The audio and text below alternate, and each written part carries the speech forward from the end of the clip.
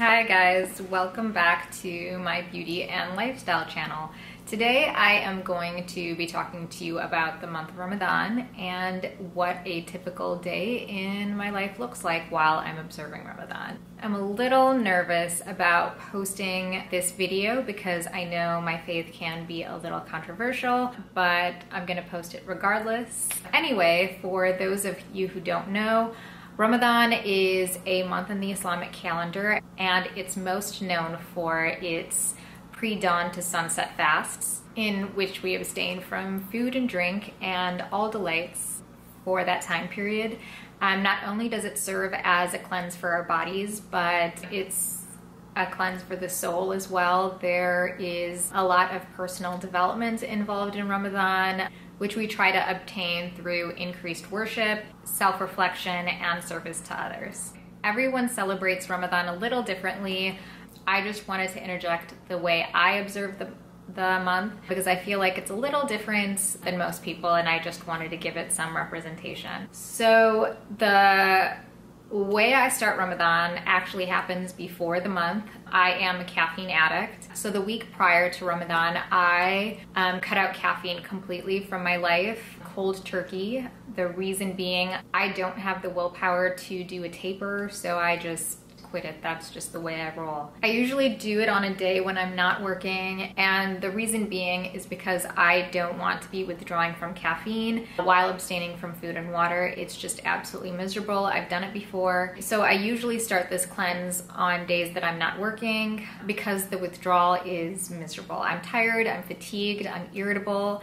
I am found napping anywhere and everywhere. Instead, I try other ways to try and wake up. For instance, going outside. Hey, good morning. Just going out for a walk. Switching up the get out of bed incentive. And then after that week, Ramadan begins. We start the month with something called suhoor, which is the pre-dawn meal. It is the last time of the morning in which we can eat or drink. Good morning, y'all. It's suhoor time, which is the term for the pre-dawn meal. I don't eat a whole lot for this just because I want to get back to bed, but I usually have a Quest bar and I have a couple bottles of this stuff, which are some branched chain amino acids, fruit punch flavored. It's really good. It just makes me feel hydrated for a good part of the day, so yeah. The rest of the day is spent fasting, obviously, and during that time period there is observance of practices within the Islamic faith. So after the day of fasting is complete, we break our fast at sunset. Now it's time to break the fast. The term for that time is iftar. It's tradition to break your fast with dates and water. I also have something light because right after breaking my fast, I like to work out.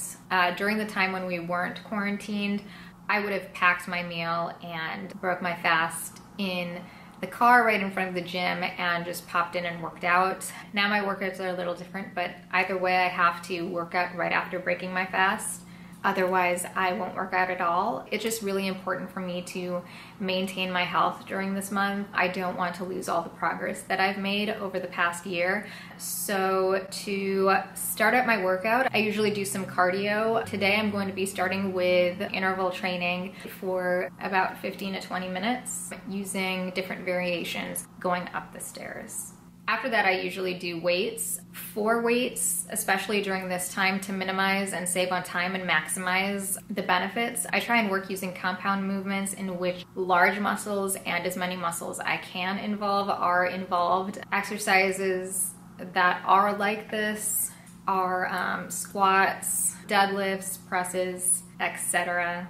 Then I move on to my actual iftar meal. So this is my actual iftar meal post-workout. My Quest protein shake, which is actually kind of nasty, I have to admit. My favorite over-the-counter yogurt, some eggs, Italian-style chicken, and literal entire raw zucchini. Gordon Ramsay, rate my plates. Honestly, for the first time in my cooking career, yeah, I'm in a kitchen with Muppets. Thank you, sir. Most people use iftar as a time to gather with family and friends. When not in quarantine, because I wanted to prioritize my health, I would probably limit that to once a week because I have no willpower around the foods that are normally served during iftar.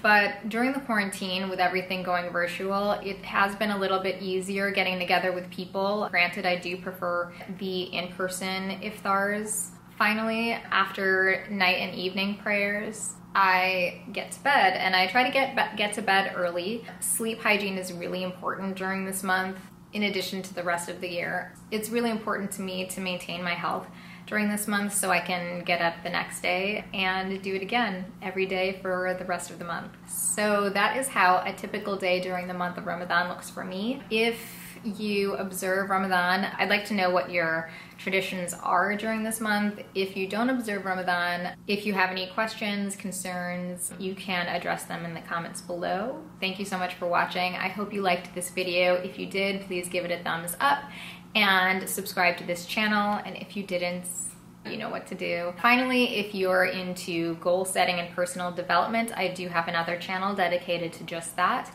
It's called Living Listed, and I'll provide the details in the description box below. Again, thank you so much for watching, and I hope to see you next time.